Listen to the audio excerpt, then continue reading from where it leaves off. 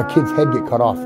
I saw 2 inmates, due to a racial situation, attack this one kid repeatedly over and over until his head fell off.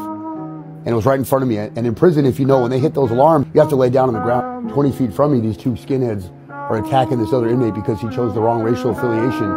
And when someone dies, especially when there's that much blood loss, there's so much blood that these kids were slipping in the blood. They were covered in blood. This scene went on for about 20 minutes until finally the kids stopped, threw the knives down, and they sat there and they said, "Come arrest me, I'm done."